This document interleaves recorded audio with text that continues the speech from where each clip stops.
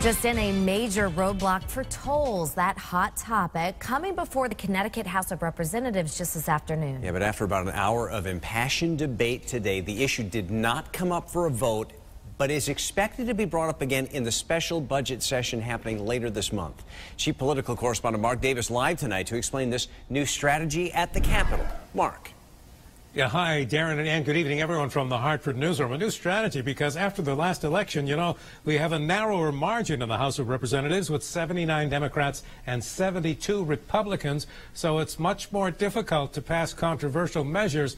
So the leadership is deciding to allow the debates, but then not call for a vote.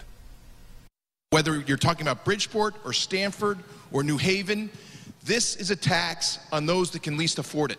After passing the so-called lockbox constitutional amendment to require all money raised for transportation be spent on transportation, House leaders moved ahead with debate on one of the most controversial topics of the General Assembly session, clearing the way for the DOT to decide where to impose electronic tolling gantries like these on highways across the state. Let's do this, Bill. Let's do the responsible thing for the people of Connecticut. Let's make sure that our infrastructure is put in place properly that will help families and businesses alike. Tolls are going to come eventually, folks. We all know it. So let's bite the bullet and do it now. This is asking too much, what I've seen, too much of Connecticut residents. The plan calls for a 5-cent reduction in the Connecticut gasoline tax over a 5-year period after the state's special transportation fund is replenished from the toll revenue.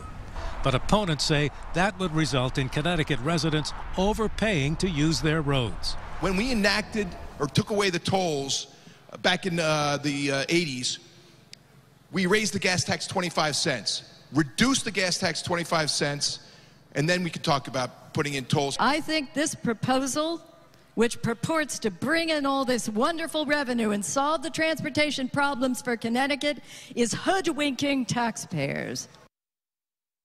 Well, as Darren said, the presumption is that this topic will come up again during the special budget session because, of course, money is involved. The Speaker of the House is planning to use the same strategy on another hot-button issue, recreational marijuana. Live from the Hartford Newsroom, Mark Davis, News 8.